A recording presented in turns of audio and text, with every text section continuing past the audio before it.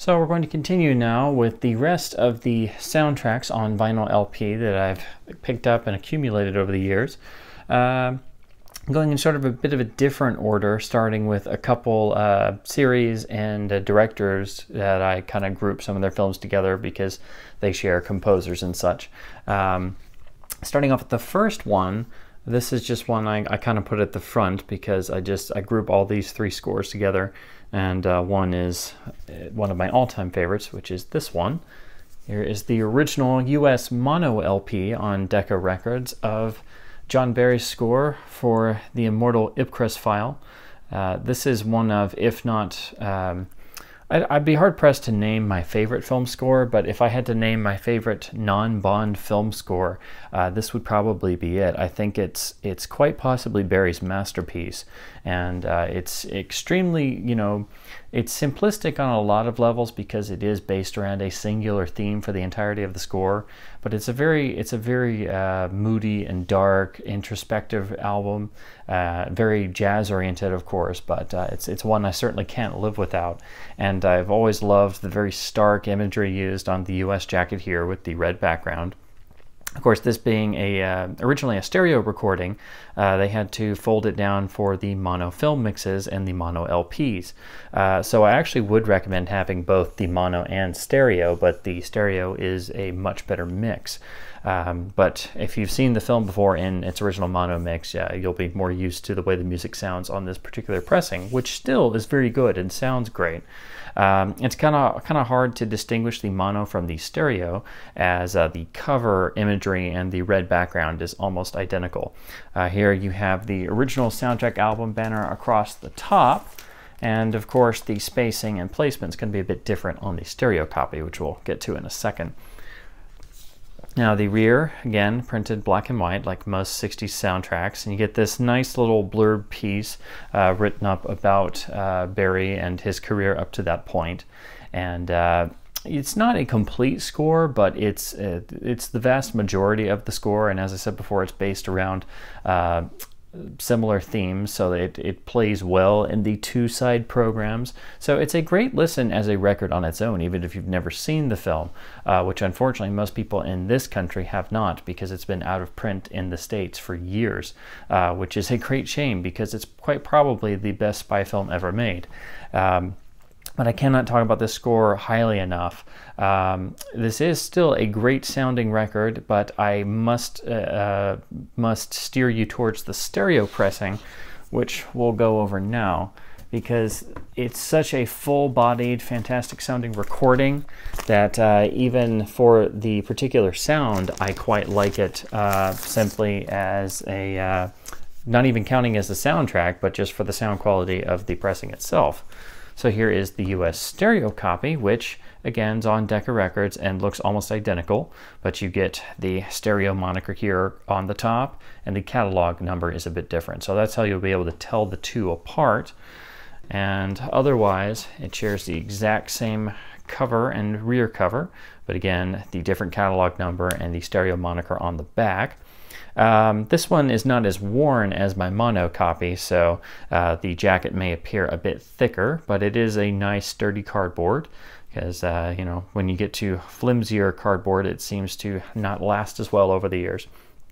But again, the stereo mix is much more full-bodied, and this pressing is quite excellent. I'd actually say I actually prefer it to the CD soundtrack release, which doesn't add any additional material, just adds in track cues of dialogue from the film. I actually think the stereo Decca pressing seen here is actually more full-bodied sounding and is the best sounding version of the score anywhere that I've ever come across. So if you're a giant fan of Barry and this score, I cannot recommend this US stereo pressing highly enough, because as I said, I think it's the best sounding version out there, and it's an amazing sounding recording and record for, what's ostensibly just a 1965 stereo soundtrack. So easily one of my favorite records in my entire collection, and I can't play it enough. But unfortunately, they never released this in stereo in the UK. The UK got a different cover which uses film imagery and has the typical UK style of flip back jacket with a laminated front cover.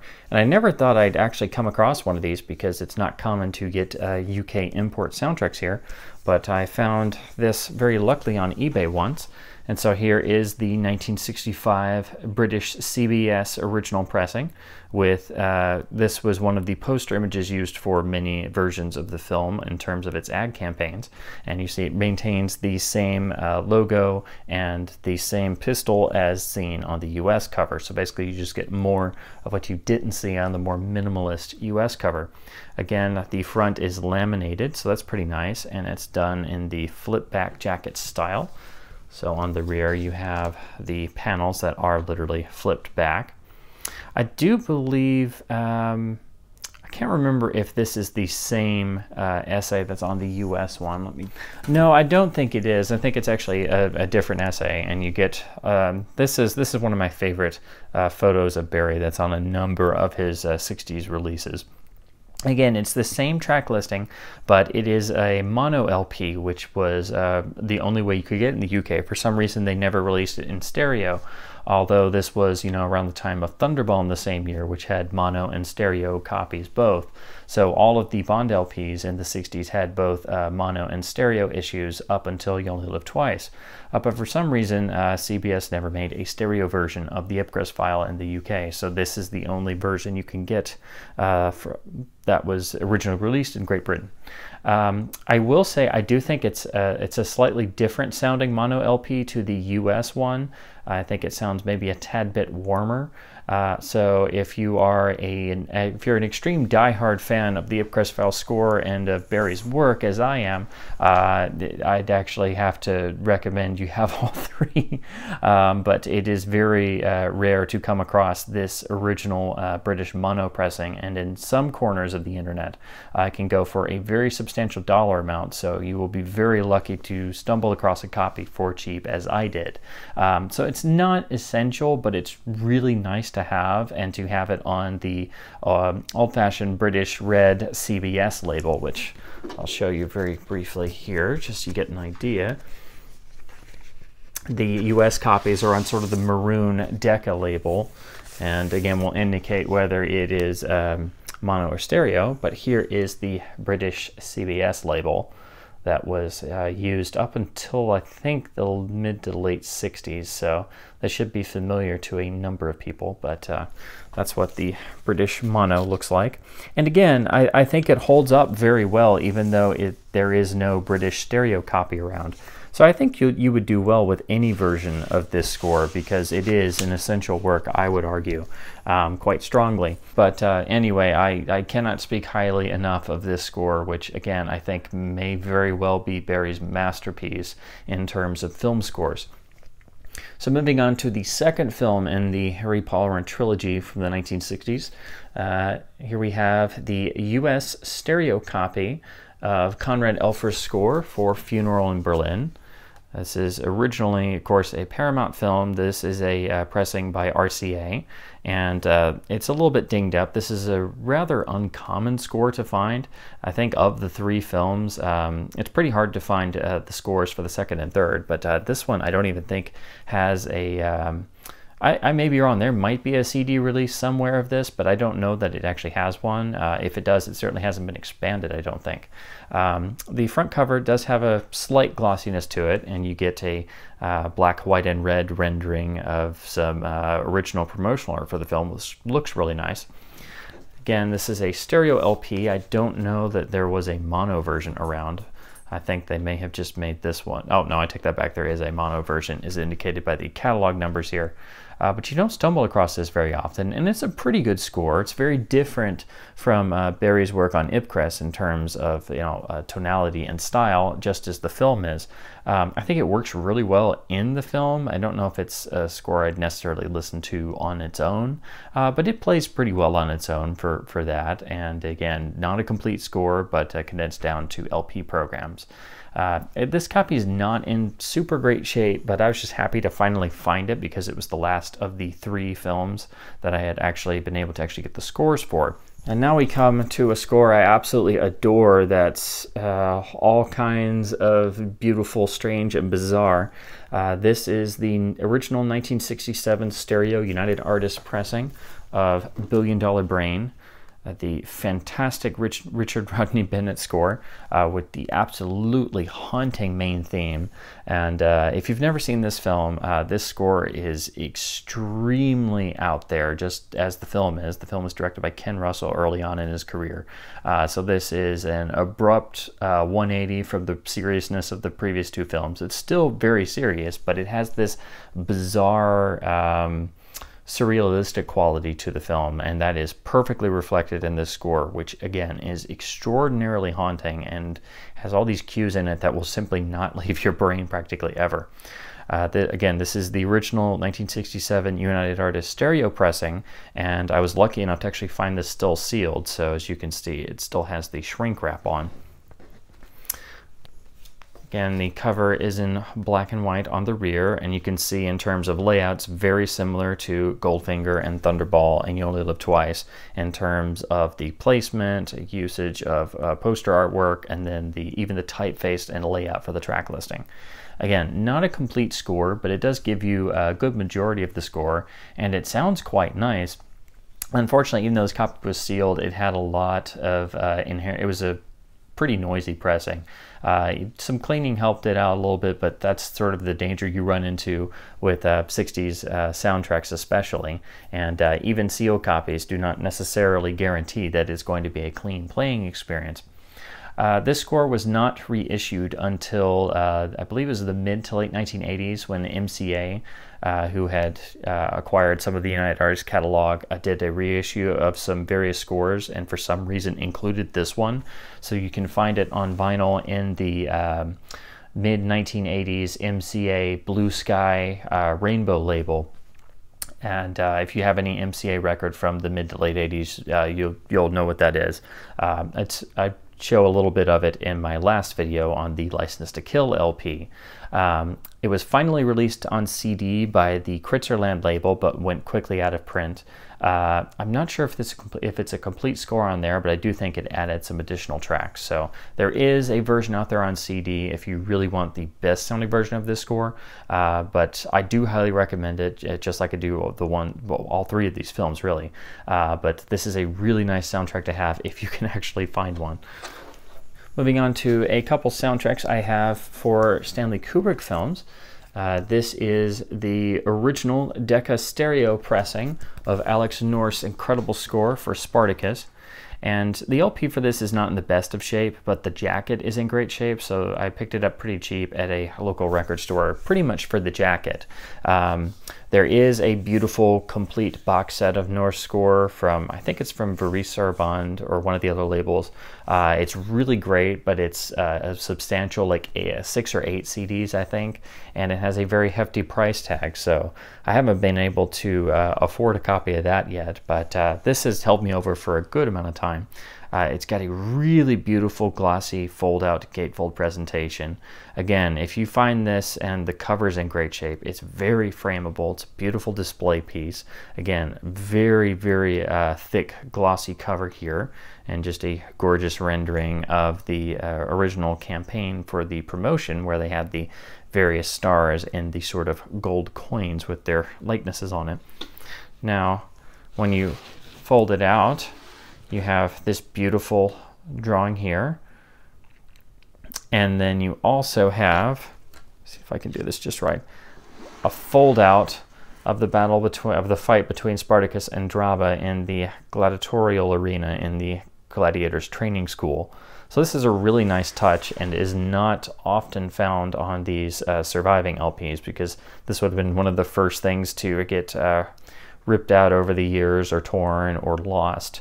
So I was happy to finally find one. It's a little crumpled here because it opens inside for the spine, but it's really cool to find one with the original poster. And then you have a nice pasted in booklet. Also, this is also very uncommonly found in these still, with really nice liner notes and some really well printed color stills. So it's really awesome to find one of these that has not only the poster but also the booklet still in it. And you also get some really nice conceptual drawings. So it's a really nice piece just to have if you're a big fan of the film, even if, like I said, this particular copy, the LP itself is not in the best shape and is a pretty noisy listen. But you know, if you can find a copy that sounds pretty good in terms of condition, it holds up pretty well. Here is the rear panel photo of the gatefold. Nice to see a more, well, more interesting to see a more, you know, studio publicity shot of the 2 stars, because that is not indicative of how the film looks. And here is a piece on Alex North. I always love getting the whole block of text about the composer themselves on vintage soundtracks. And then the rear, again, very stylized, but really interesting to see. And here you have the cast and crew listing there. And it is a Decca Hi-Fi release. And here is the maroon Decca Hi-Fi stereo label. This is the same label found on the US IPCREST files, so that's why I didn't pull those out, because I knew I was going to show the Decca label here. And again, if it was mono, it would not say stereo on the top. That's the big differentiation between the labels. Otherwise, they're exactly the same. And you get this maroon with silver text. Now here's one you find in most soundtrack bins, because I think they sold just an absolute ton of these back in 1968. But here is the original MGM release of the 2001 score. I shouldn't necessarily say score, because of course it's composed of the classical pieces put in the film, but it uses one of the original art pieces for the film that was used in some of the poster campaigns. And it's a really nice jacket to have. It's a nice gatefold. Unfortunately, this is a copy I picked up when I started record collecting, so it's not in the best of shape, but I've not yet found a cleaner one that doesn't have a higher price tag on it. So again, a stereo LP. I don't think there was a mono version of this in '68. And then later on, I think about a year to maybe 3 years later, they made a second companion volume, which has a picture of the Star Child as the cover. But I believe that was less music that was actually in the film, and just some re-recordings and other pieces by some of the same artists that were used in this film. But anyway, I think it's pretty well known that Kubrick originally had a score composed by Alex North, and then in the process of making the film decided he liked his temp pieces of classical music so much more that he jettisoned the North score and simply used those, and that's what you have here and is iconic in the film. Later on, the North score has been released. I believe it's available on CD. This is most of what you hear in the film, but of course not all, because it's condensed down to a single program. The gatefold is very nice, and you get a nice little blurb about each of the tracks themselves with some nice color stills. And then the rear is just a continuation of the artwork, and again, extremely frameable and looks really nice. And one day I hope to find at least a cleaner jacket without all the ring wear and such. But you can get the score on CD with all the pieces. I believe it was Rhino who put it out under the Turner Classic Movies moniker in the late 90s. And then I think it's had a reissue since then, but I think it's still the same CD master. Next up, we have the iconic score from A Clockwork Orange by Wendy Carlos. Again, a little the worse for wear on the jacket, but still a nice gatefold with the film's original iconic poster artwork. And this is a Warner Brothers pressing, since the film was from Warner. You get a nice gatefold with some nicely printed stills. Again, the jacket's a little the worse for wear, and it's kind of, some of the white background has turned a little with age, but it still holds up really well, and the images are well chosen and printed. I will say the sound quality of this pressing compared to 2001 and Spartacus is a lot better, because of course it's a Warner Brothers pressing from the early 70s as opposed to the mid to late 60s. It's on the original Palm Tree label, which I'll show you, which was pretty much the Warner Brothers label of the 70s. Show you that there. So that should be pretty familiar to those who have a lot of 70s Warner records. And here's the rear. Again, really nice selection of tracks condensed for this LP program. This was later released to CD, but I don't know if there's been like a full-on complete score expanded release. I think it's been cleaned up a little for CD, but not a whole lot. And again, the sound quality is really quite good on this LP. It's not one you come across all the time, but it's not really rare or anything. But unfortunately, anything that's even attached to Kubrick's name usually automatically gets a higher value of put on with it. So you can kind of search around a lot to find a non-beat up soundtrack from a Kubrick film, simply to have one that's not gonna be overcharging you a whole lot. More images on the back tying in with the gatefold, and then you get a nice, it's referred to as a biographical sketch of Wendy Carlos, but of course this was when she was still known as Walter Carlos, which is why it's credited to Walter Carlos. So anyway, I do think everybody should have a copy of this score, but you don't necessarily have to get this LP version. But again, I don't know if there's a really good complete CD score out there or like a full-on remastered version, but hopefully I can find a cleaner copy of this at some point. But this is a nice placeholder until then. Now, moving on to primarily the main David Lean epics. This one was one I did not expect to find, and it's actually quite uncommon. This is the original score for the 1957 masterpiece, The Bridge on the River Kwai.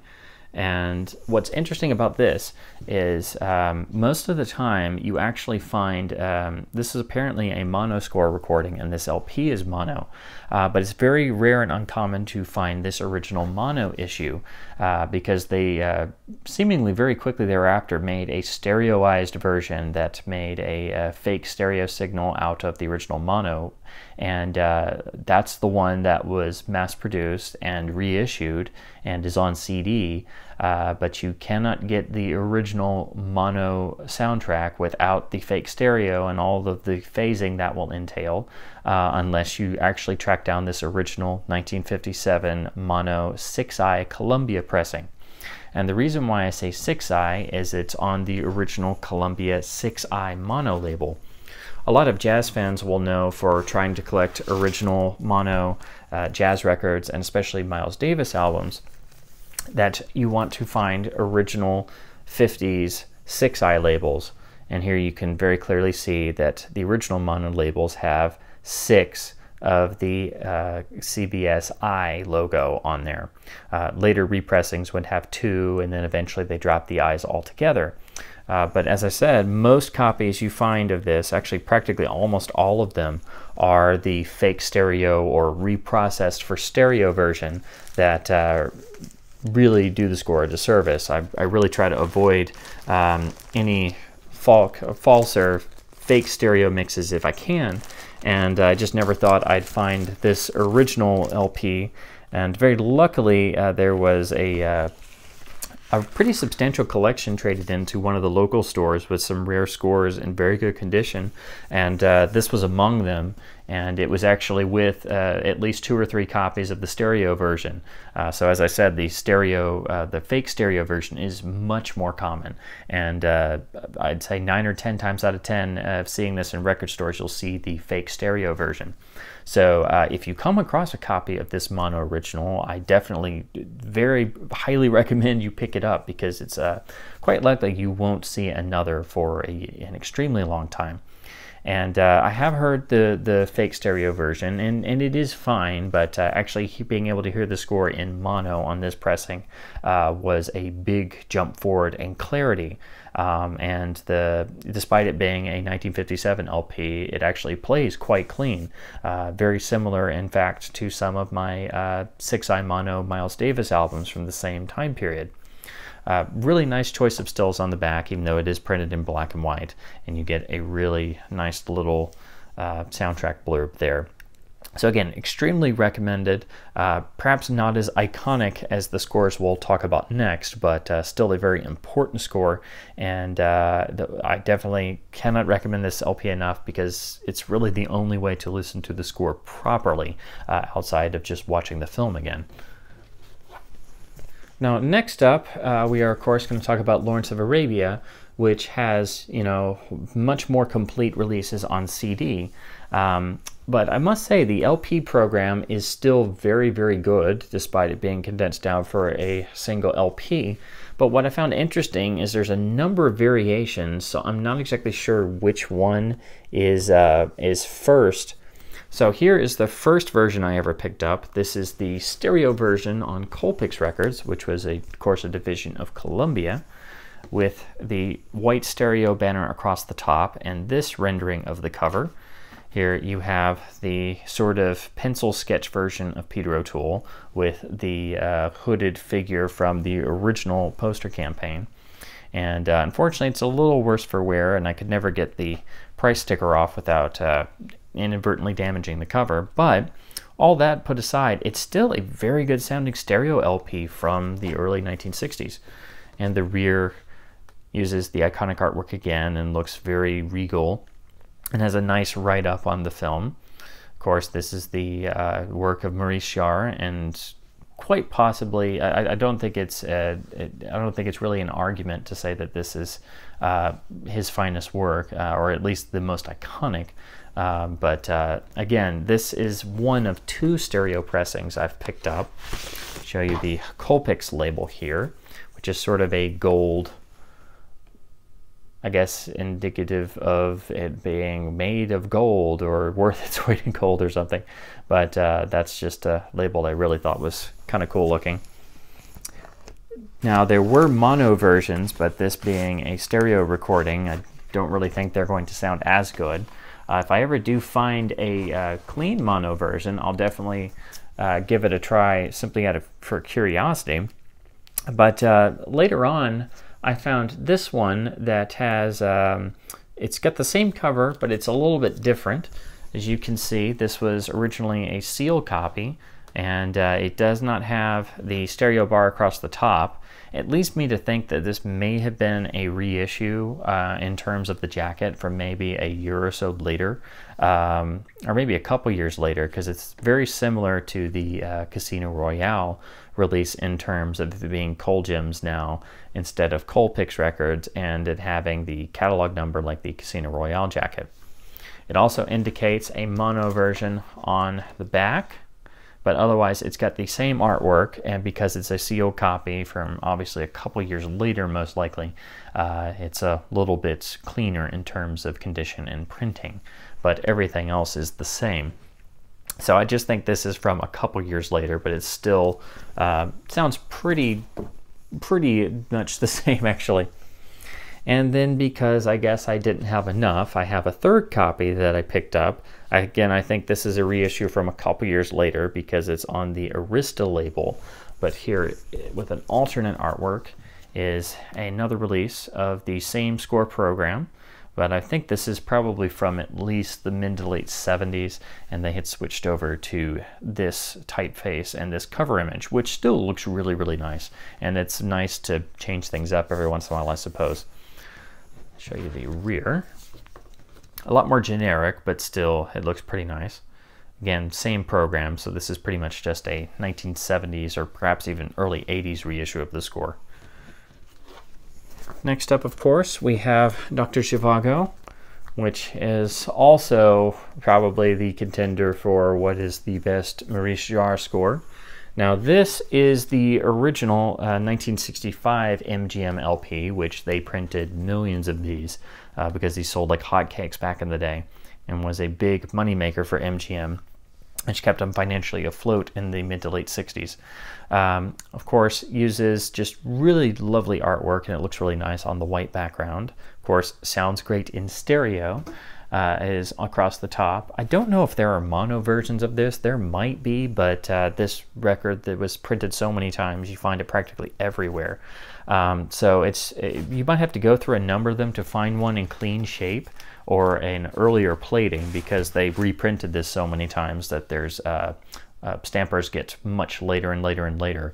And of course, with LPs, you want to try and find the earliest stamper possible. But anyway, it's very hard to find an early stamper of this with the original cover and booklet and with an LP that's not been played to death, because it seems like all of these were played to death. So this is an original jacket. So it has this gorgeous printing of Yuri walking across the snowy wasteland. And then you have the two side programs with a bit about each track listed here. And then what's really nice, of course, is that this is a stapled printed in booklet. Try and show you the best way I can. So you have a beautiful page about the music itself. I guess that you could say this is printed more in sort of a old-fashioned storybook style, but it's really nice paper, actually. So, and they talk about the book, the film, the cast, the crew, and the music itself. So it's a really nice piece to actually find still in the gatefold. Try and turn these without skipping any. And again, some beautiful stills, all printed in black and white, which look really, really nice. And the text is very good too. So here you have a whole panel of images as well.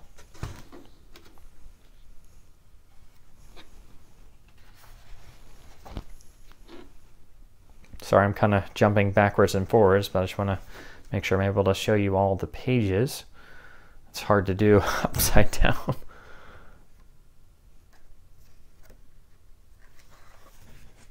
It's not really perhaps the most informative booklet, but it's just really, really indicative of the film. And here you have this beautiful shot of David Lean sitting down for 5 seconds, probably in what was in the midst of an extremely hazardous shoot.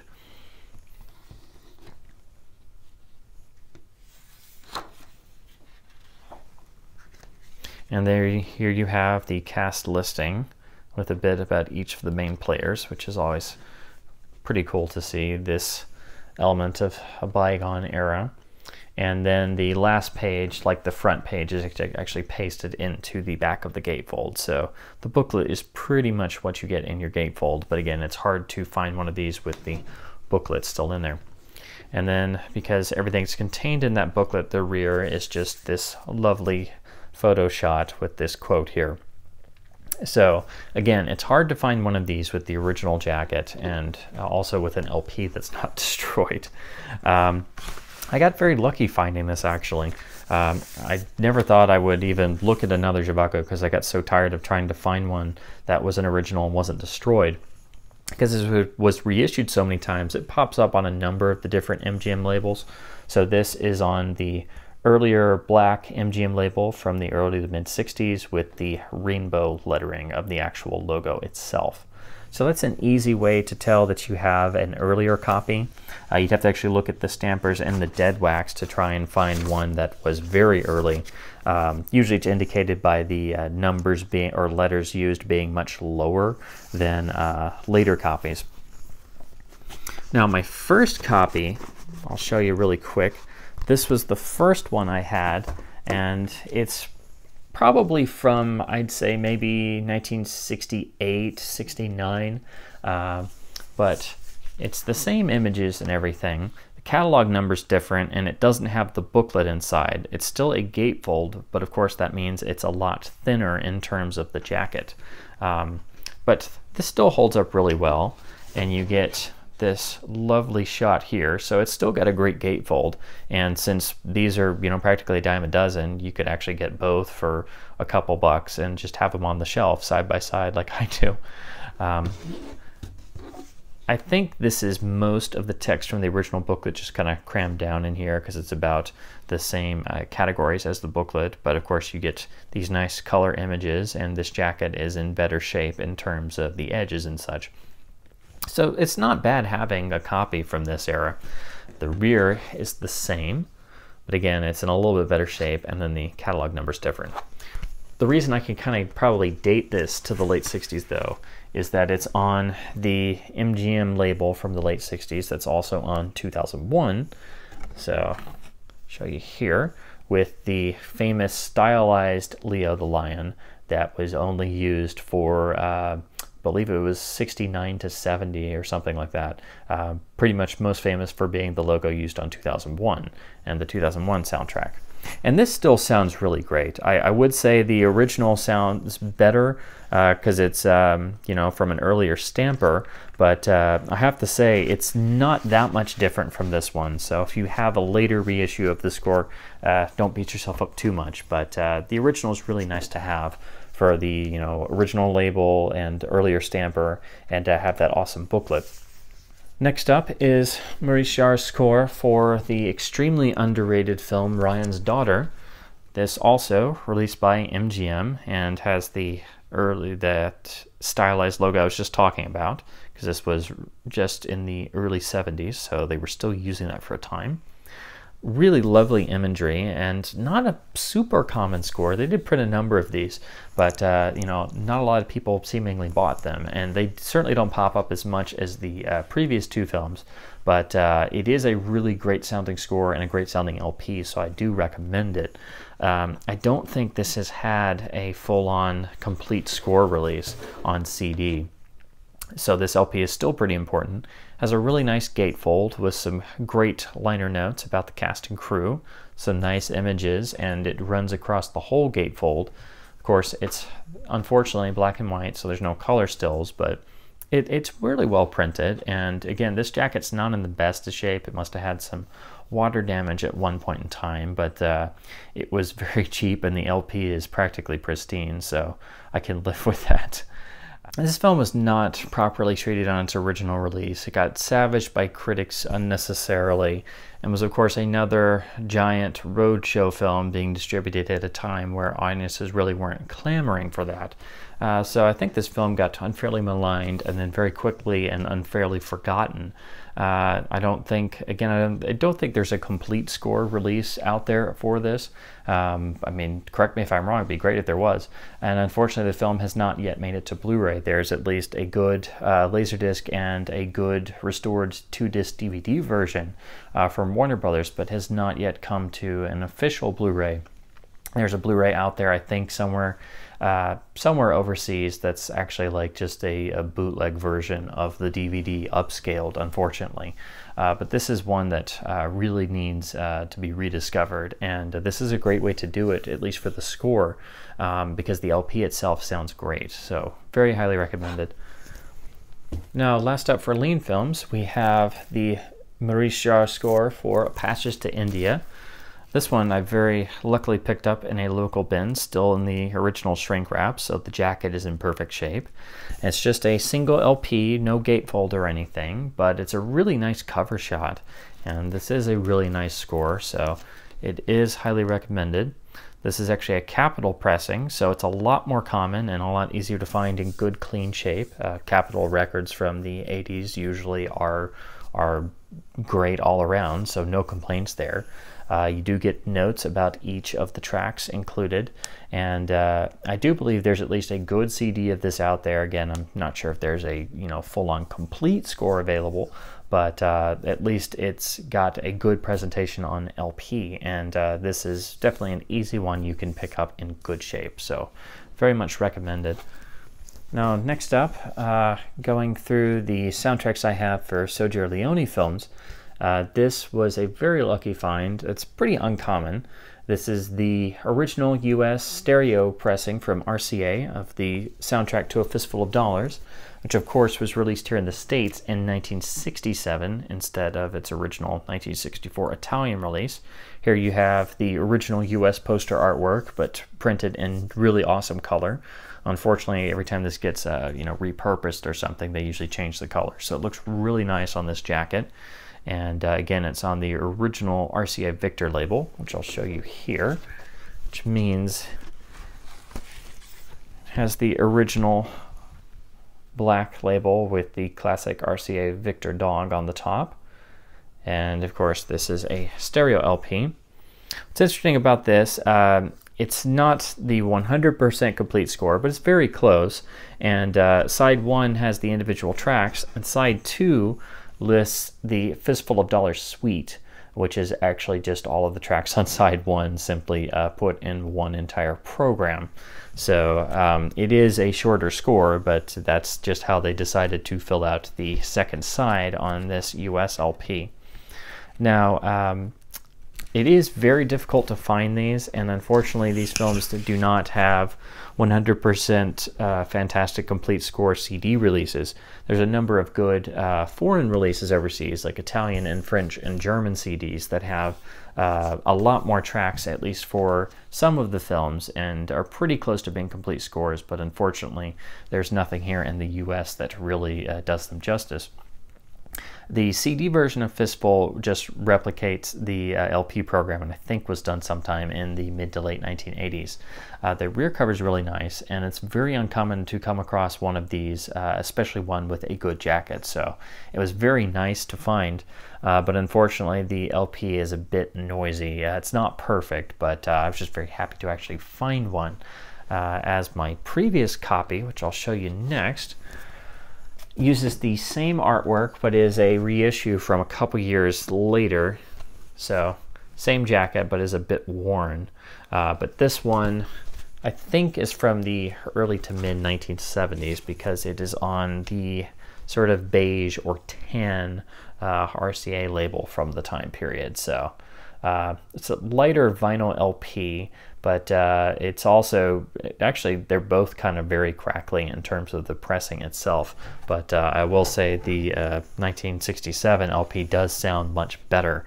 I need to put it through another cleaning to see if I can get it to improve playback, but it's very uncommon to come across any version of Fistful on LP. They didn't seem to print a whole lot of them.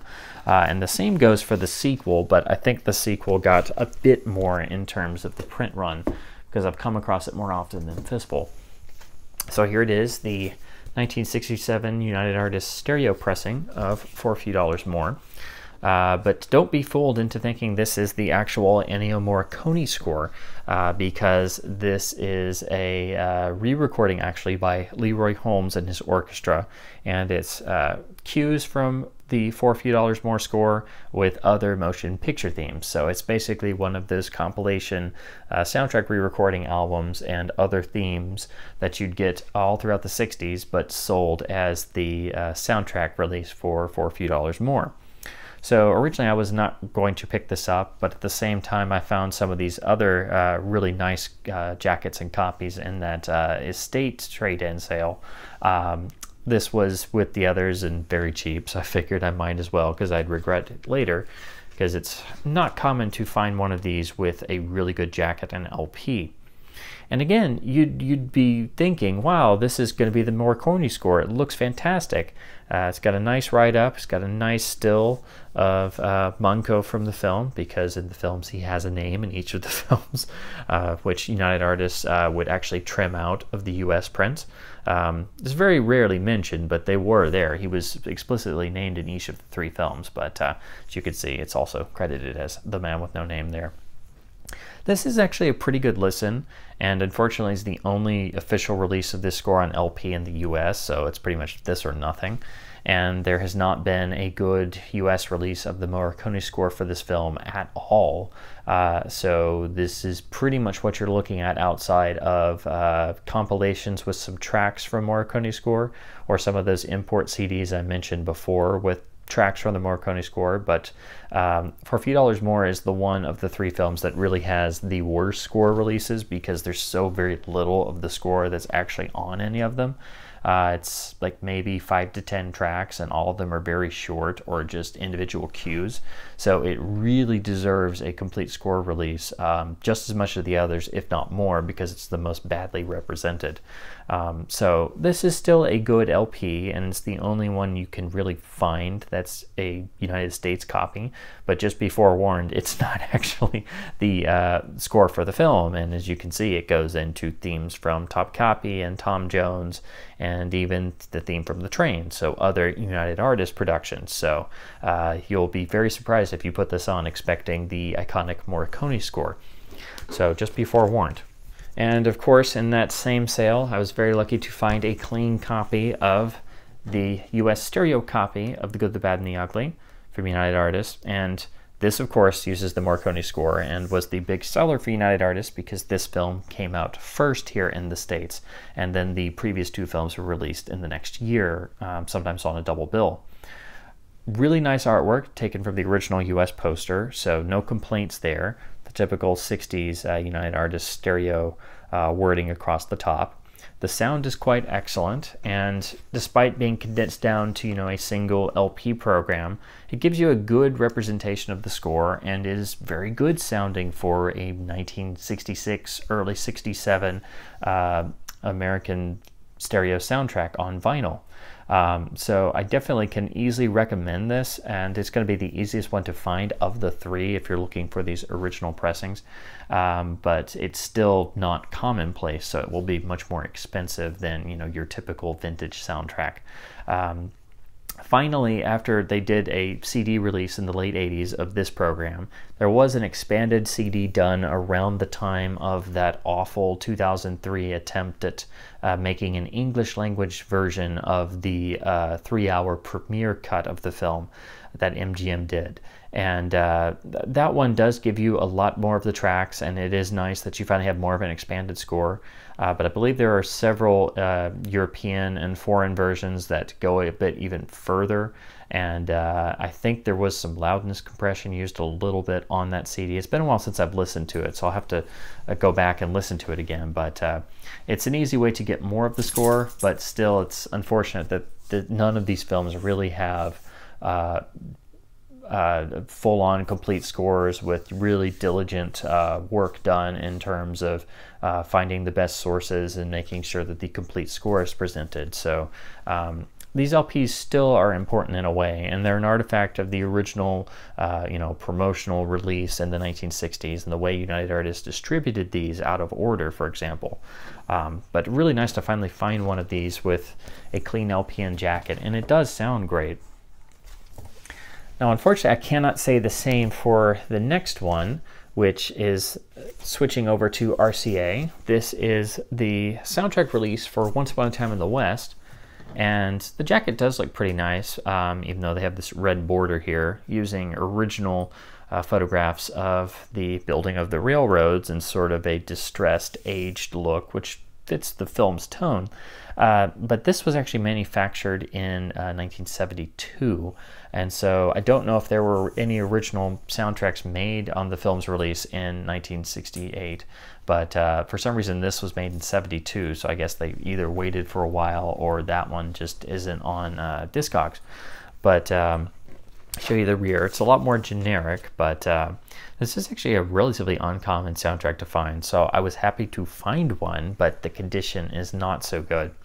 And as you can see here on the bottom, this being RCA in the early 70s, it's pressed on Dynaflex, which is, of course, the extremely thin vinyl they switched to due to the oil shortage. And some people have a real problem with it, but honestly, I don't, because a lot of really great cuts were still pressed onto Dynaflex, and as long as the vinyl is in good shape, it's usually it's not really a problem that I've noticed. And of course, Dynaflex is, you don't know if you can really see this, but it's very floppy. You can just do this in your hands because it's incredibly thin. That's what a lot of people will lead you to believe that it's a major problem. It's not really with any of the ones that I have. The problem with this particular pressing is that the condition is not so great, and it's very, very noisy, and was not in the best condition when I picked it up. So this one I really need to do a full-on deep cleaning on to see if I can resuscitate any of the sound. Unfortunately, this does not have a expanded CD release here. They eventually did a CD with this same cover artwork, and it's just replicating this LP program. So that's available if you want to hear at least some of the score in decent quality, if you can't find one of these. There is a expanded, I think it's even a 2-disc CD set. I believe it's from Italy or Germany, I can't remember which, and it has all of the titles in Italian, so that could be a bit confusing, but I think that one, if you can track it down, is the best version to have overall, but of course that's an import that you're going to have to track down. Now, moving on to just organizing by composers, that pretty much does it for series and groupings by a couple directors and stuff. This one is extremely uncommon, and I was just surprised to find it. It's actually a score I'm kind of fond of. I know a lot of people aren't, and I'm probably going to butcher the composer's name, so please forgive me. But this is the score for the 1965 I'd actually go ahead and say the 1965 butchered masterpiece, Major Dundee, directed by Sam Peckinpah. And this is the score as composed by Daniel Dmitriev, which I probably just butchered in pronouncing. Again, please forgive me. I'm not sure the correct pronunciation of that. Now, this is a stereo pressing by Columbia. I believe there are also mono versions of this, but it's an extremely uncommon score to find, so it's quite rare, and I don't know that it's actually had a CD release.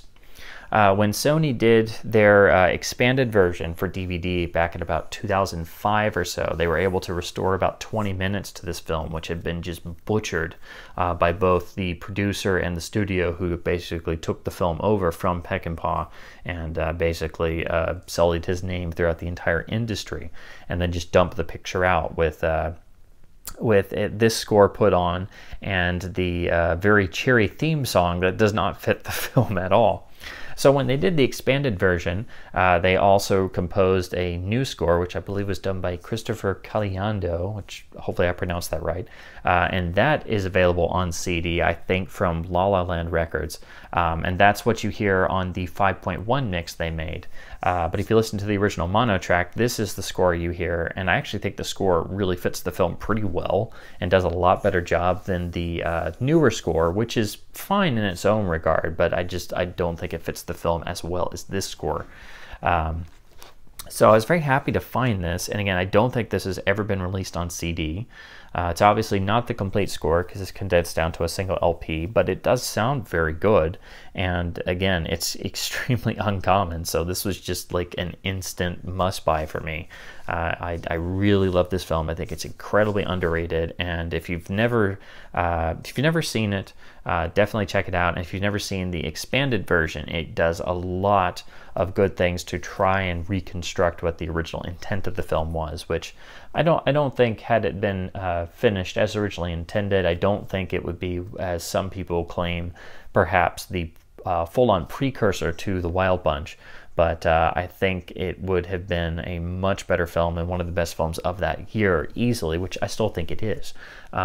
In the in the expanded version where they tried to piece some things back together, but unfortunately all the other materials outside of that 20 or so minutes they put back in has been lost. So they basically did the best they could, and then the Blu-ray has gone out of print because it was a Twilight Time release. So this is really the only score release for the original score, so very highly recommended if you can actually find one, because it is very uncommon. Now, next up to a few John Barry LPs that are non-series and non-Bond related.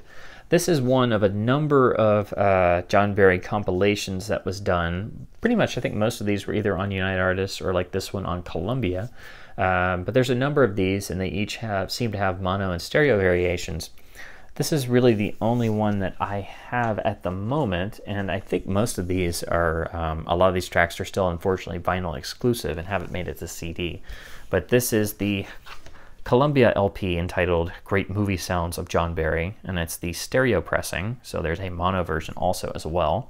So it's basically re-recordings that Barry did of some of his Bond material and then some of his other themes.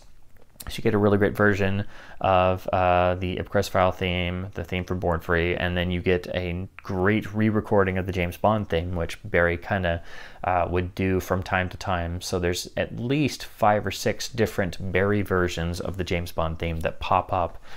Sometimes they get used by accident, and you hear this different version of the theme and you're like, where did that come from? And then you have to kind of track it down by going through YouTube videos or different compilations to try and figure out which version, which recording of the theme you have stuck in your head. So this has one of those alternates and has a nice write-up on the back. One day I'd like to find the mono and stereo versions of all of these Barry compilation albums. There's this one, I believe another one's Ready for You, JB, and there's a whole host of other ones. There's also like one that was done as a tie-in for Goldfinger as well. So these are really great for Bond and Barry fans like myself. Just unfortunately, this is the only one I've ever found in clean shape, but you can track them down on eBay and other places if you can't find them in your local record store. So these are really cool and very indicative of the times and these compilation albums they would do. But these are all really cool, like brand new at the time Barry re-recordings of his iconic work. So very highly recommended. I feel like I'm saying that a lot, but I definitely can say that with these soundtracks practically for every one. Now this one is a pretty common one, but it was nice to find this in clean shape, so it was a must-buy for me. This is the release of Barry's Oscar-winning score for Born Free, pressed by MGM, as it was an MGM film. Pretty straightforward jacket and everything, and on the MGM label. But again, not rare or anything, but hard to find with a clean jacket and LP, so definitely recommend it if you can find it. This is also, I believe there is a standard CD of the Born Free score, but I don't know if there's like a cleaned up or remastered version. So a clean LP will still do very, very well. And this does sound quite good. So I was just happy to find it in good shape. So honestly, good condition is so key for vinyl soundtracks that there are some I've picked up simply because the condition and the price was so good that, you know, I just couldn't really say no. So sometimes that's half or even like 3/4 of the battle with soundtracks. Now here we go with a really beautiful copy of Elmer Bernstein's score for The Great Escape. Here on the UA label, this is the stereo pressing here from the States, using the iconic artwork, and the jacket is just gorgeous. It's really hard to find early 60s albums with jackets that are not destroyed. As you can see, this started to have a little bit of age wear, but this was another from that estate that was traded into one of the local record stores, and they just got hundreds of clean and some pristine sealed soundtracks. So that's where a number of these came from. It's usually I go through a long period of time before I find any decent soundtracks, and then it seems that I find a whole run of them at one particular time or another. The sound quality on this for such an early 60s soundtrack is actually really good. So again, condition is going to be key to finding these. Again, of course, it's not the complete score for such a long film. It would have required many LPs. But this is a really nice presentation. The sound quality is excellent. Again, this is stereo as opposed to the film, which was in mono. You get a nice write-up here. And of course, it's printed in black and white on the rear. So not a common LP soundtrack you actually find. I have to say I've not seen too many copies of this, but a great, you know, relatively iconic score, I would say, and a really nice stereo LP of it, actually. Moving on to Jerry Goldsmith, this was another from that same number of soundtracks. This one was actually still sealed, so it was just practically left into my hands. This is one you don't see all the time. This is the Goldsmith score for Our Man Flint, with his fantastic theme for the film. But what's interesting about the soundtrack, it's a stereo LP that's actually a re-recording. It was very common back in the day for composers to re-record scores for the LP album version with like really great session players. Primarily that way they could get, better royalties, and it would be a better fidelity experience on record as well. So eventually the film scores for both Our Man Flint and its sequel In Lake Flint were released to CD. You can also get these album versions on CD. It's a separate release on a different label, but it's really uncommon to find clean original soundtracks of them, and they sound fantastic. So it's obviously the same music you hear in the film, but it's a very different vibe because it was, designed specifically for the album release. And this was a beautiful sealed copy with this gorgeous, iconic artwork, which is just fantastic. And these were easily the best of the Spy Craze products that came out of all the rival studios in the midst of Bond mania in the 60s. So if you've never heard the Goldsmith re-recordings of the Flint scores, I definitely highly recommend them because they're a lot of fun. But there is, a bit of a different vibe as compared to what you hear in the film all the time, every time you rewatch it. Pretty generic in terms of the rear cover, black and white printing. This is on the 20th Century Fox record label. But again, just not something you stumble across every day. And this is still in beautiful shape. It was still sealed. It did have a little promo punched through it, but it's a very small one instead of a big hole. But sound quality on this is actually really excellent. I haven't picked up the CD version of the re-recordings. I'm very tempted to after really enjoying this listen of this particular LP, but I don't know if it's any better or worse than the vinyl version. Next up is another actually extremely rare Goldsmith score on record, and I spent years trying to find one of these. The cover's a little bit dinged up, but the LP itself is in really pristine shape, and I'm just so happy to finally find one of these. I've gone through a number of copies over the years, and this is still the best one I've had. This is, of course, the Immortal score for Chinatown on ABC Records, and they didn't seem to print a lot of these, so it is very uncommon to find this original stereo pressing. As you can see, this still has the promotional not for sale DJ sticker on it, which indicates this was a original stamper and a promo copy. Fortunately, I was not able to save the price sticker. It's still this isn't even the one that was on here when I got it. This is a much older one. So I haven't been able to get that off and not ruin more of the cover. There's a little bit of ring wear and there's a little bit of corner damage, but again, this is the best LP and jacket of this particular album I've come across. And I do love how they use the iconic central art piece from the poster on both sides of the cover. Again, it's a single LP. It's actually a pretty short score, so it's not a complete score, but it's actually pretty close. And the sound quality is excellent. It's a really nice stereo LP. They did finally reissue it for Record Store Day a couple years ago, but I don't really know if that's going to be much or any different. Usually they just will grab whatever is floating around as a digital master and press it to vinyl. It does have a nice exclusive cover though. It was finally released to a good CD in 1995. I think it's on Varice, which I have that one. And then there was another CD that unfortunately had some loudness to it. And then there's finally been a, I think it is a complete score. It's got more of the score on there. Again, it's a pretty short score.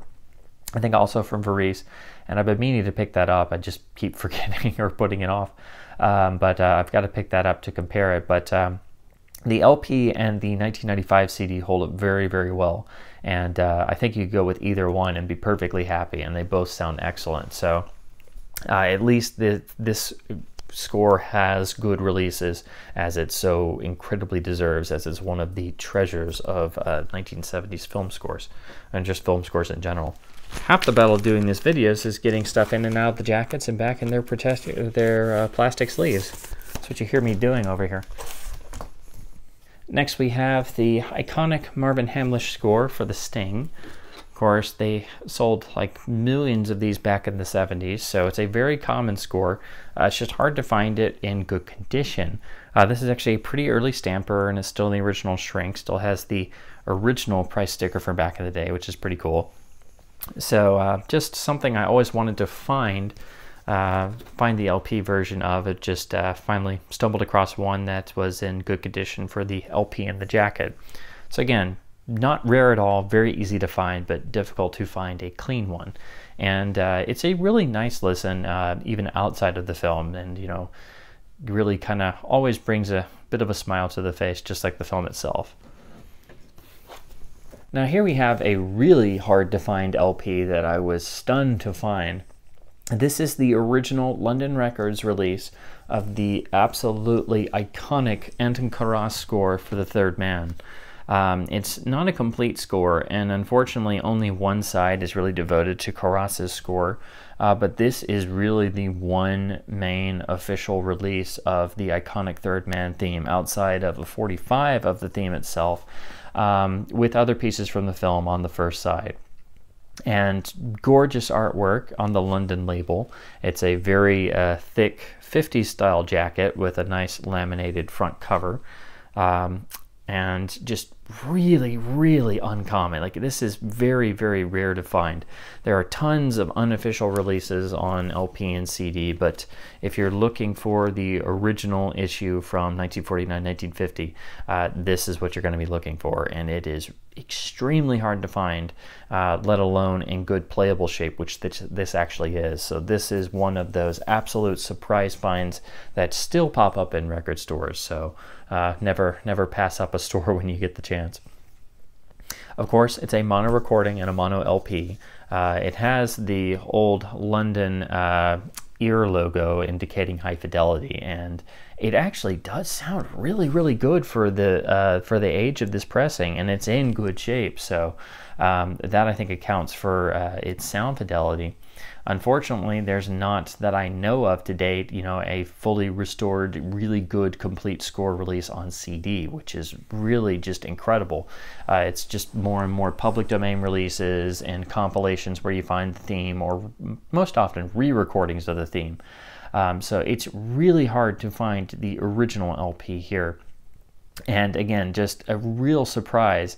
And not to mention, there were not a lot of worldwide releases of this outside of the 45 of the theme itself, which sold tons.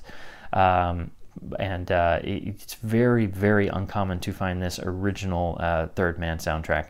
And of course, again, it's really only the first side, whereas the second side is taken up by a duet of zithers, as it's put. And it does fit with the film score, and it is a good listen, but you really wish that they would have given the second side to more selections from the film soundtrack. But it's just amazing that we got a soundtrack release at all at this time period of this absolutely this musical treasure.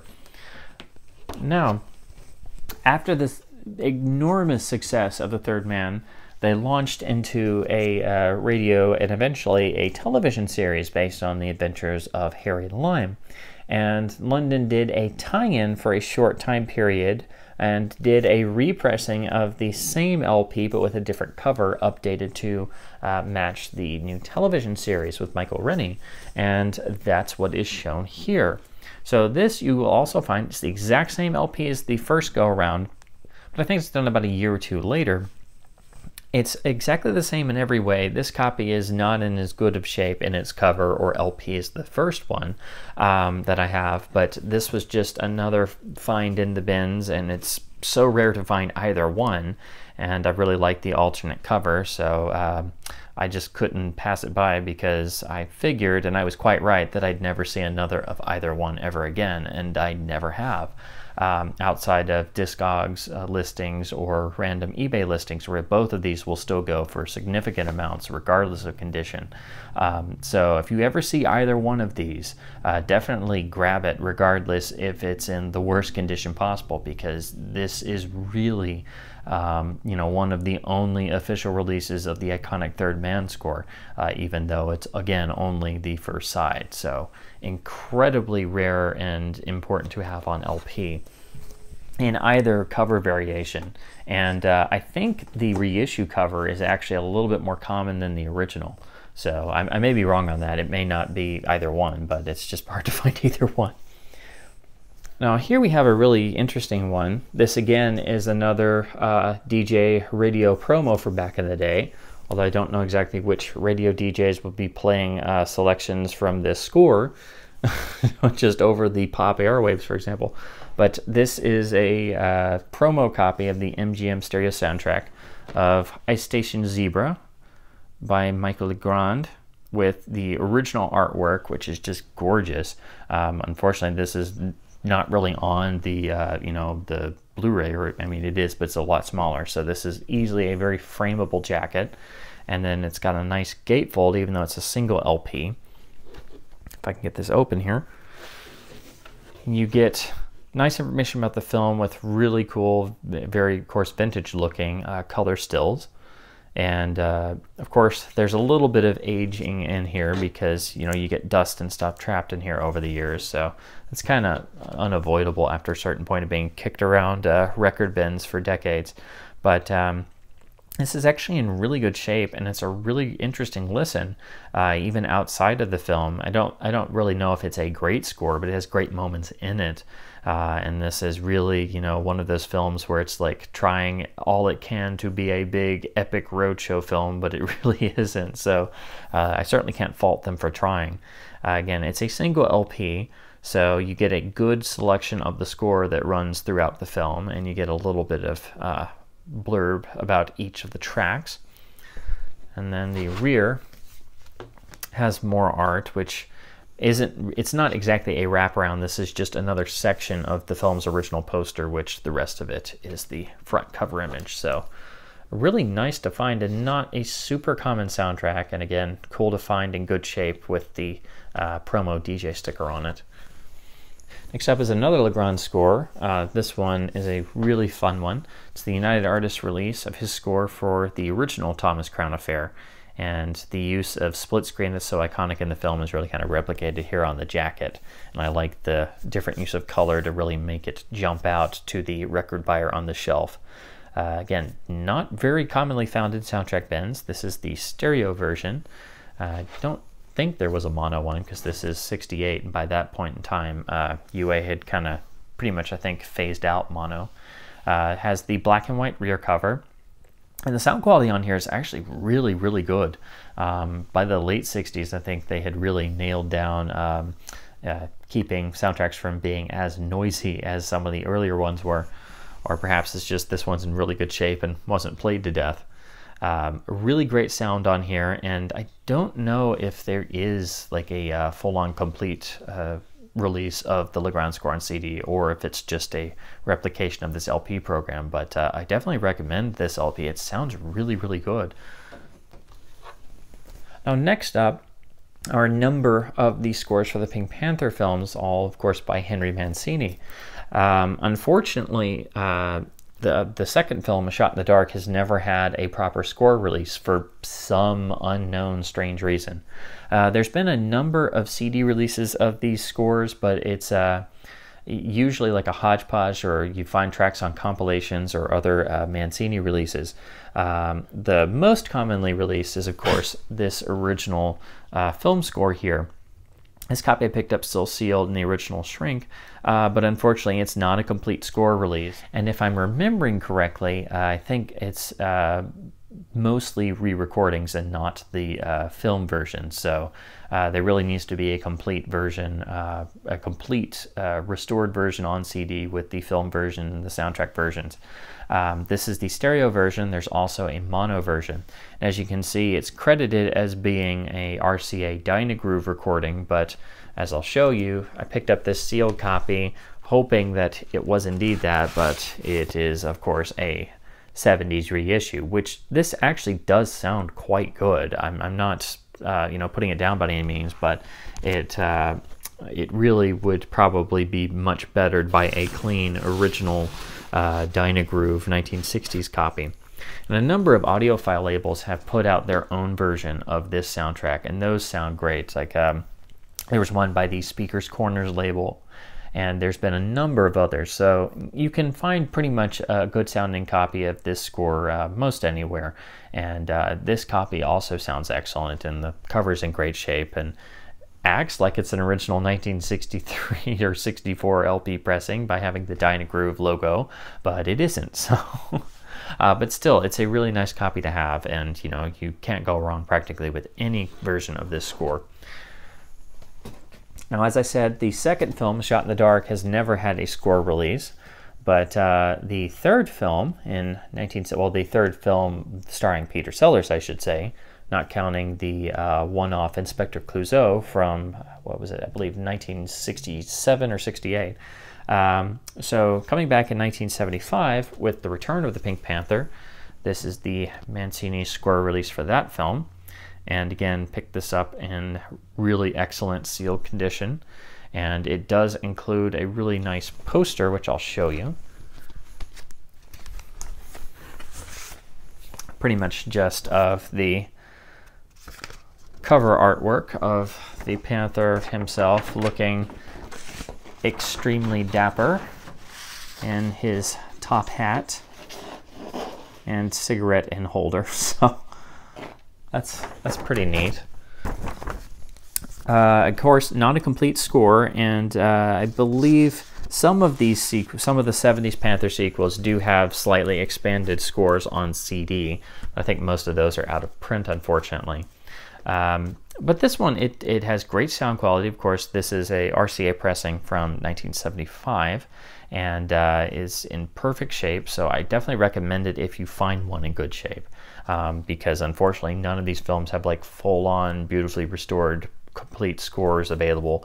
And you know, it's very strange. You'd think there'd be a box set of all of the Mancini Pink Panther scores in their complete form. I think that would be an easy sell to soundtrack collectors and just music fans in general, but it's never happened for some strange reason. So hopefully that happens at some point, but until then, it's pretty cool and nice to have some of these original LPs. Also picked up a sealed copy of the sequel, The Pink Panther Strikes Again. Again, not a complete score, but a really good presentation and sounds excellent. No poster in this one, of course, but pretty nice jacket and this nice promo shot of the inspector himself. And again, it sounds excellent, and unfortunately, you know, there's no really great box set of all of these scores. So until then, you know, this is doing pretty good for some of these scores. I forgot to mention this transferred back over to United Artists Records, and I believe, yeah, this one technically does as well because it's MGM, and it was when they were already under the Liberty Records label. This one's a little bit dinged up, but it is a not super common LP. This is actually a promotional copy, as you can see from the corner stamp here. This is the score for Trail of the Pink Panther, but it also has some cues and other tracks from some of the other films in the series. So this is actually a way you can get pieces of the Shot in the Dark score on LP, since there is not an official soundtrack release of that film at all. So that's really the reason why you'd want to pick this LP up, outside of the couple tracks exclusive that were actually in Trail of the Pink Panther. Of course, this film was pretty notoriously compiled of outtakes and scenes from previous films after Peter Sellers had passed on, unfortunately. So that means that there's very little original score actually in it. So that really kind of necessitated them using pieces of the older scores. So, I mean, that helps because you actually do get the Shot in the Dark theme, which is iconic and arguably one of Mancini's best ever pieces, but was never officially released on an LP outside of this one. So anyway, I do definitely recommend this as sort of a compilation of various Panther tracks, but it is an oddball listen if you know about the series, and if you've ever seen this film, it's a very strange experience to watch because it's a combination of new and old material mixed in with unseen outtakes. So it's a very strange experience as a film. It's a very strange experience as a soundtrack. So they go hand in hand in that way. But I do recommend this score LP to have along with the rest of the series. Next up, we have the Miklos Rozsa score for El Cid, which is a supreme soundtrack in terms of composition, composing, and just scoring for films. It's just an incredible and beautiful piece of work. This is from the MGM Silver Screen soundtrack series, which I believe was a reissue program from the 70s or so. Really nice cover artwork, and it actually has a little gatefold here with a really nice information piece about the film. Unfortunately, of course, it's still just a single LP of this epic score, which is just absolutely beautifully made. This is it's marketed by Polydor, but it's on the MGM label. As you can see, it's from the early 70s due to the 70s MGM logo. But really beautifully done. I think this is one of the only major versions of El Cid on LP, and it is still on the MGM logo from this period. But really, really sounds incredible for an LP of this time period. And of course, the film I do highly recommend. Unfortunately, there's no good HD Blu-ray release of this, roadshow epic. And the best you can do is the old Miramax DVD or the Criterion Laserdisc, which has a fantastic AC3 track where the score really comes alive. But if you're looking for the score on soundtrack LP, this is one good way to do it. And I do believe there's got to be a good CD of it. I just have never looked into like a full-on complete score release, but just one of the great film scores and a really nice MGM reissue. Now here's an interesting one. This is an interesting score for an interesting science fiction film that's not talked about enough these days. It's really one of the great sci-fi films of the early 70s. And it's a really interesting score to be paired with. This is, of course, the score for the classic science fiction film Silent Running, as composed by Peter Schickele. I hope I'm pronouncing that right. And it features, the famous Joan Baez song that's in the film. And beautiful artwork, just absolutely gorgeous artwork from some of the original poster campaigns, so easily something you could frame up on the wall. It's not a gatefold, unfortunately, but the rear has some really nice images, and I like when they would do the black and white printing but on a black background like this. It makes it look different and distinctive. This is a Decca pressing, but after they had already transitioned over to being MCA. So this is, of course, 1971. So it's technically an MCA record, but it's still on the Decca label. And as you can see here, this is actually a promotional copy because it has the old school red sample copy sticker.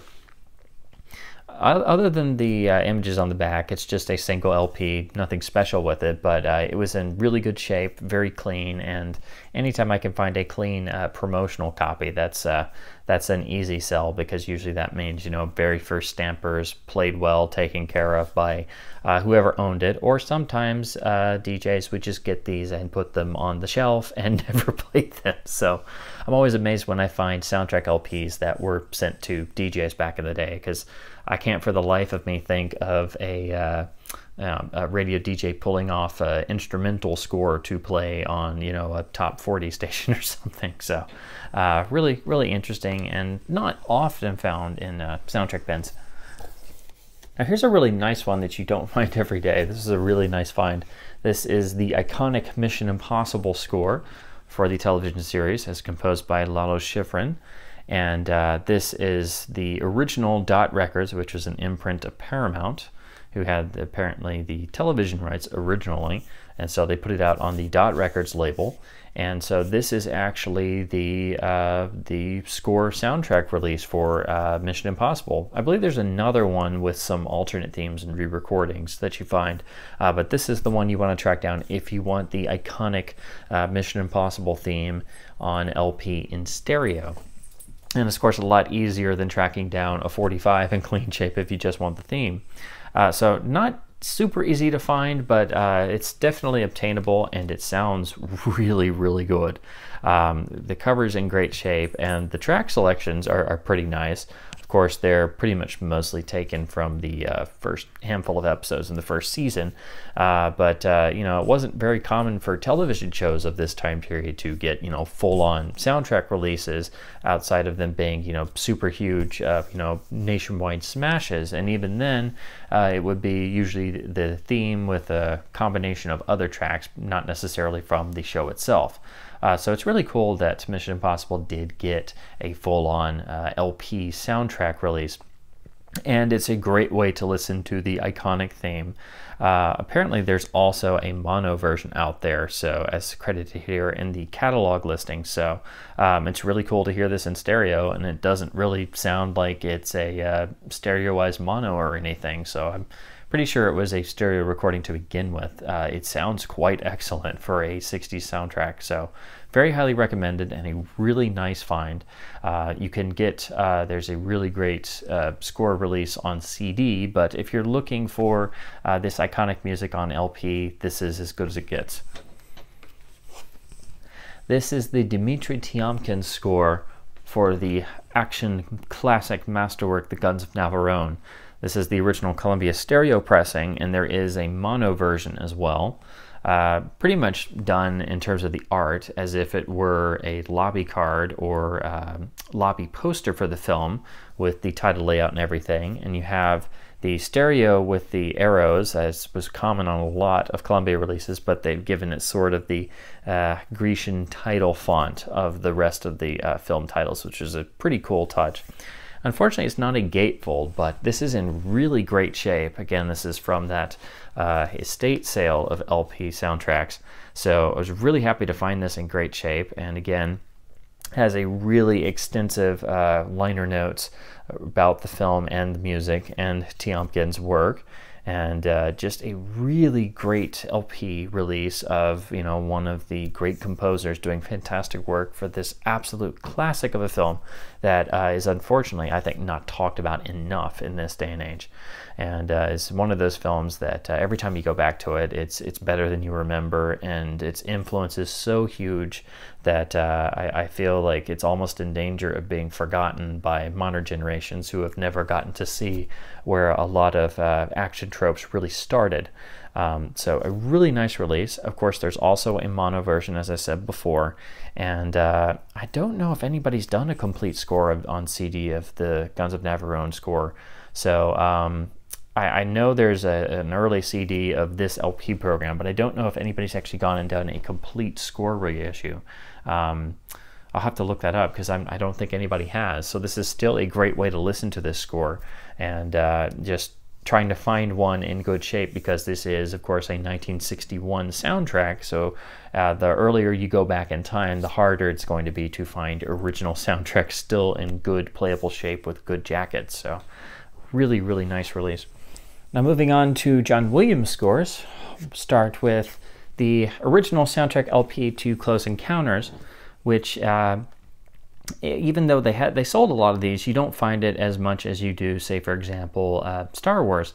So this copy has a little bit of tape residue, and it's a little bit beat up, but the jacket's still in pretty good shape and uses the original teaser poster for the film and looks great. So it's definitely frameable even still in this condition. Has a really nice gatefold of the mothership finale, so very great gatefold. And it's printed well, even though it's a, you know, sort of a thinner, flimsier style of cardboard. What was interesting with these is, I believe it's still in here, yeah. They also came with the accompanying 7-inch, and this one still has it, that actually is of the Close Encounters theme itself. So they printed this as a separate 7-inch and actually bundled it in with the LP. So it's not common to find one of these still with the 7-inch included. So that was pretty much the reason why I picked up this particular copy, because it was super cheap, as they did manufacture and sell a lot of these back in the day. But it's hard to find one with a jacket that's not destroyed and still with the included 7-inch. Now here is the rear, and I gotta say, the layout and printing and design, it looks really nice, and it's a lot more modern in its design and setup than what you were still typically getting by this point in the late 70s. And it is a really nice sounding LP, even though of course it's a very small section of the score itself. There's a really great new complete release on La La Land Records. They've done a number of the classic John Williams and Steven Spielberg scores for a complete score release. So this, E.T., Saving Private Ryan, a lot of the, they've also done Empire of the Sun. So a lot of the Spielberg-Williams collaborations are now available on their limited complete score releases, which I highly recommend those. But if you'd like the score on LP, it's a nice LP that you can get for relatively cheap. Just try to make sure it still has the 7-inch still with it. And of course, we now have to talk about Star Wars. Now, unfortunately, this is one of the early LPs I picked up in collecting, so the jacket's not in very good shape, but the LPs are still pretty good. I've just never been able to find one to replace it that, you know, isn't put up with the usual Star Wars markup. It seems sellers and stores will mark anything higher simply if it has a Star Wars logo on it. So this is, of course, the original 20th Century Fox 1977 double LP. I really like the simplicity of this cover, and you know, a lot of people always wish it had poster artwork and stuff, but I like the stark simplicity of using the standard white logo. And even though it's damaged on the outside, the interior still is in good shape with the images, and of course so many kids grew up, you know, poring over this that even the layout of this gatefold is pretty iconic.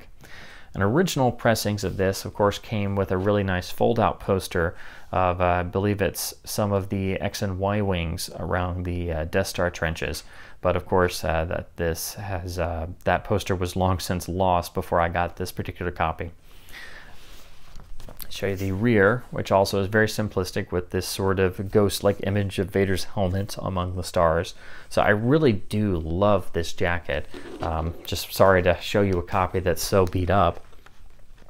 Now, the liner notes are pretty cool. They're printed on a separate sheet, and each theme is written about, along with there's liner notes about the entire approach of recording the score. And then what's really cool is the entire orchestra is credited in the insert, which is a really, really nice touch. And so it's just done on a single sheet, but it's nice to still have this in here, as most copies lose the poster and the liner notes and everything else by the time you actually find one. Now, a lot of people are not fans of the sound quality of this release, and it is, you know, a bit limited, I will admit. It was mastered by the Mastering Lab back in the day, which always did great work, but for some reason this LP doesn't really sound as good as you'd think it should. And to this day, there's unfortunately not a great complete score release of any of the Star Wars trilogy, which is ridiculous to think, but absolutely true. The best CD out there that isn't the LP program simply repeated is from the 1993 Anthology box set, but that had problems due to some tape degradation, and those themselves are not complete. When they made these special editions in 1997, they made 2-disc CD sets for each film with expanded scores again with new material, but they had so much loudness compression applied and dynamic range reduction that they're really not recommended. And then those have been reissued a bunch, and they did recently do a vinyl soundtrack remaster box set, but of course that means they were sticking to the original release programs as shown here.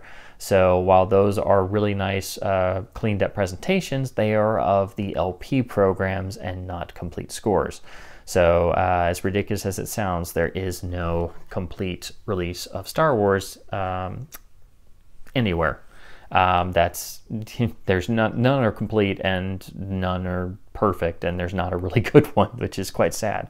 But all that aside, I still think this TML mastered LP set still sounds really good for what it is. So don't let the bad reviews fool you. And there are later reissues on LP that are supposed to sound better, such as the British, I believe, Polydor label reissue. But for what this is, I think it sounds quite excellent. And this isn't, you know, this copy isn't in the best of shape, but I've listened to it for years and not had any problems. I will admit it's not the best sounding, and the score does sound better on the Anthology CD, for example. But you know, for what this is, I think it holds up pretty well. But it should be noted that all three scores really need proper reissues and complete ones, which still has not happened. The only other Williams LP I have is the original LP for Raiders of the Lost Ark. this using the iconic original artwork from the original 1991 release poster, except they placed it on sort of a gold yellow background, which looks really, really nice. So it's very frameable. It's all on a single LP program. The rear looks nice, even though it's, you know, a bit more simplistic. And it has this really nice note from Spielberg himself about the importance of the score, which is a nice touch. So again, this is on Columbia, so it's just a single LP. No deluxe treatment, unfortunately. This was later released to CD. There's a really great expanded CD by, I'm trying to remember which audiophile label did it, but it was mastered by Steve Hoffman and sounds absolutely fantastic. There's an LP version of that that's incredibly rare that has a bonus track on it that's available only on that LP. So that's a real collector's item. And then it was later remastered and expanded again for the 2008 soundtrack box set of all the Indiana Jones scores, done to coincide with the Crystal Skull release. And but that's now gone out of print. I think you can still get the individual scores separately, but there was a bonus disc in there with some additional Raiders cues, so that's exclusive to that. So basically you have to get a combination of the 1995 vinyl LP, the 1995 CD, and then the 2008 CD box set to have, I think that gets you like almost entirely the complete score. I think there may be one or two little tidbits not there, but that will get you like 99% of everything. But for the most part, I actually recommend that 1995 CD. It sounds excellent. I think it sounds better than the 2008 CD. It's not 100% complete, but it's darn near close. And this LP is a nice companion piece for having a vinyl representation. Temple of Doom also got a LP eventually, and I think Last Crusade might have, but it was also pretty much CD oriented. Now lastly, I have a couple soundtracks that are, you know, more compilations for individual films and not necessarily the work of a single composer. So doing these chronologically, this one was one I picked up. It's actually a, I believe this is a British pressing. Yeah, it's a British pressing of the iconic Easy Rider soundtrack.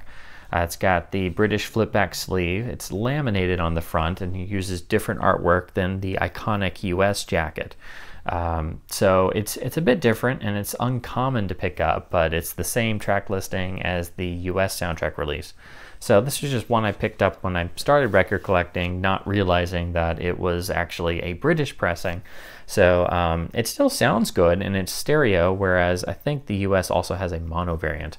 But one day I'd like to find a clean US copy to have the iconic jacket and then see if it sounds any different to this British one. But this is just a nice alternate version of a common soundtrack you see, but with just a different jacket because it's the British pressing. Now this is of course the soundtrack you see everywhere because they sold millions of these, but it's one that really belongs in every collection for being not only a sampler of the era, but for also containing great music that sounds absolutely phenomenal. I'm of course talking about the soundtrack release of Saturday Night Fever. Now, what's great about this is it's basically like, you know, the greatest hits of disco of this particular year to one extent. But it also was mastered by Wally Trogett, the legendary engineer at Capitol for many, many years. So the trick is to find an original copy with his signature and early stampers on all four sides of both LPs. If you do that, it's really a nice, inexpensive reference record for anybody's system, and it sounds great to this day. I don't think any of the CD reissues sound anywhere near as good as this original Wally Trogett mastered LP. And here you have the iconic gatefold with shots and stills from the film. Now, this particular copy is really nice because it's actually a promotional copy, as indicated, of course, by the gold stamp here on the rear. But not only is it a promotional copy, it's a very early white label promo copy, which you could always tell these as they have simply white labels indicating their very early pressings right after the test pressings were done. So this is really as early as you can get in terms of stampers. So and you want to find early stampers for this record because they printed so many of them, and eventually you get copies that do not have the Wally mastering. The other thing is, it's seemingly about a third to maybe about a halfway through the printing run on all of the various reissues of these. For some reason, it was decided to switch out the studio version of, I believe it's Jive Talking, for a live version. So most of the time you pick up a copy of this in a used bin, and usually there's several because there were so many. Most record stores have at least 4 or 5 floating around in them. But if you pick up a copy, it has the live version replacing the studio version. So that's why I kept my original copy, which of course looks exactly the same gatefold, same rear cover, but this is a later pressing with the live version. And that side has the Wally mastering, and none of the other sides do. So I just held on to this to have that alternate side with the live version of that song. But it's the only difference you're going to come across, and that's an easy way to tell that you have an earlier version, an earlier pressing, because it will still have the studio version of that song as opposed to the live version. So that's why I have 2 copies still floating around on my shelf. Now this is another one. It's extremely common. It's one of those that's indicative of the music of the era, and it sounds great and it's cheap, so it's basically a must-own even if you don't really care about the film, which I can't say that I do. But this is of course the soundtrack LP of Flashdance. And the reason why I finally picked this up, it was still mostly in the shrink wrap, and it was literally 50 cents. So for that price, I couldn't put it off any longer, because you see this everywhere, and usually not in the best of shape. It's usually, this, the Beverly Hills Cop soundtrack, the Saturday Night Fever soundtrack, or the soundtrack to the '76 remake of A Star Is Born, for example, that you see floating in every bin of soundtracks. But again, most of these songs are pretty iconic, even for people who haven't seen the film. People today still know of them. The sound is great. It's a really well-pressed record from the early '80s, so there's no reason to, frown on it. And again, the condition was so great, I couldn't say no any longer, especially since, you still see this pop up everywhere, and trying to find a clean one is not an easy task.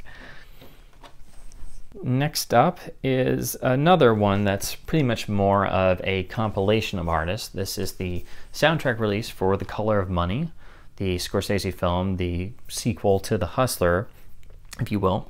Really nice artwork, a lot better than most of the video releases of this film, actually. And, a really nice, well-mastered compilation of tracks that, you can get most of these, on the albums they were originally from, but this is a nice, easy catch-all, and especially if you're a fan of the film. This is a really nice condition copy because, as you can see, it is a promo copy. The stamp is placed kind of over the original barcode, so it's hard to read, but that's usually where they would hide it. And yeah, it's in perfect shape. So this was an easy one, since the Clapton songs in particular will get stuck in your head after rewatching this film. So this was a easy purchase for me. Now this is my only Michael Kamen score on LP that's not Bond related, of course. This is the original soundtrack LP for Lethal Weapon. As you can see, this is a promotional copy, as you can tell by the moniker stamp down there. And of course, even though it's shortened down to a single LP program, it does a really good job at representing the score and sounds really, really good. The mastering and the cleanliness of this LP is really great. It's right up there as another LP, the Warner Brothers pressing of The Living Daylights that I talked about in my Bond video. Both, of course, were from Warner and made in 1987, so both Warner LPs sound excellent, as did any Warner LP from pretty much the late 70s onward, but especially in the 80s. You don't see the LPs for Lethal Weapon 1 through 3 all the time, so they're not rare or anything, but you don't come across them on a regular basis. So this is really good sounding, and it's a good complement to the box set La La Land Records did. They did the Lethal Weapon Complete Soundtracks Collection with complete scores for all 4 films. So that's really the one to go for, but if you would like a nice LP to supplement that with, this is really, really nice and uses great cover imagery from the film. Even replicates the title font of the main poster for the tracks, which is always pretty cool. So really, really nice 80s LP. Now, last but not least, of course, this is, again, not the soundtrack. It's a compilation of tracks. This is the soundtrack compilation of music inspired by the film Batman Forever, which of course is one of the more famous 90s movie tie-in CD compilations, which they sold beaucoup of, and you still see them pop up in dollar CD bins everywhere. And that's a nice, well-mastered CD, and this is, again, one of the better compilation albums of inspired by a motion picture releases that we got a rash of in the late 80s and 90s. And so I was really interested to hear that, first there was a limited promotional vinyl release in 1995, just in a standard white jacket. And I'd always wanted to get the original 7-inch of the U2 song Hold Me, Thrill Me, Kiss Me, Kill Me that's included here in the film on the end credits. But that's usually pretty elusive and a bit more expensive because, there are a lot of really hardcore U2 collectors who try to collect all of the vinyl releases of U2. So when I heard that there was a limited repressing, this one actually comes from, it's a limited release that came through Urban Outfitters. I was very interested, and especially since it was extraordinarily cheap. I think you could still get this on their website for less than 15 bucks. I actually got this one for about 10 bucks on eBay, if you would believe that, which is nothing compared to what modern vinyl releases can go for.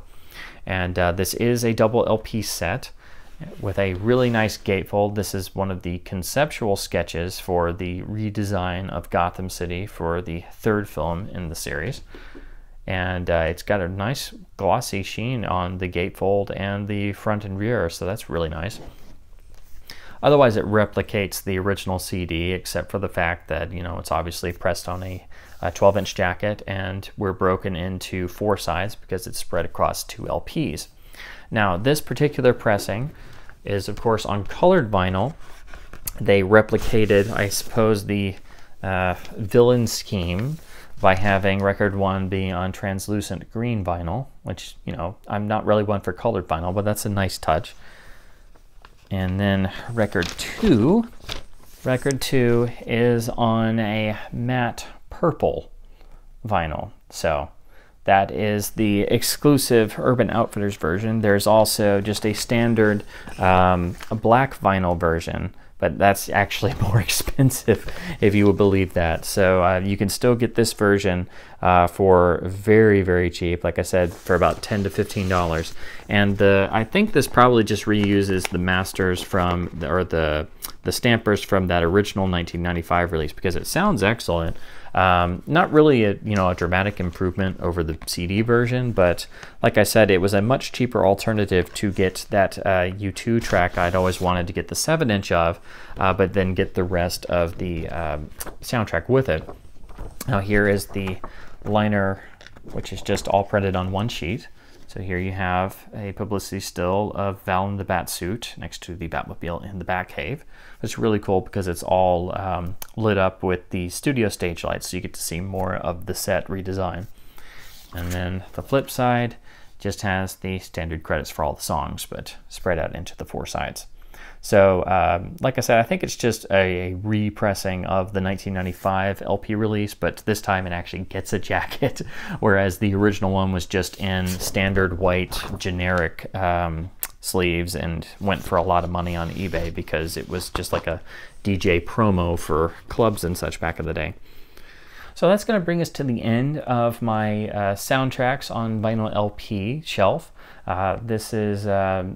It wasn't, never really intended to, collect a ton of soundtracks on vinyl. It's just something that over the years, particular things I realized were only, released on vinyl or were still best or the rough equivalent of hard to find CDs. So There's still a lot more that I'd like to pick up and really do in-depth comparisons of, but unfortunately soundtracks are still, you know, a niche market in terms of music overall, and it's really thanks to the specialty labels that are really keeping soundtracks alive. La La Land Records, Faris Sarabande, Film Score Monthly is, of course, no longer making soundtracks, but they were a major force for a good number of years. And then there's others like Quartet Records and just a whole lot of people still fighting the good fight. So it's still a methodology of you're not just collecting records, but you're also you know, preserving materials that have never made it to CD and finding out more information about some of your favorite scores, favorite composers. So at least that's the way I look at it. So when I still buy too many soundtracks.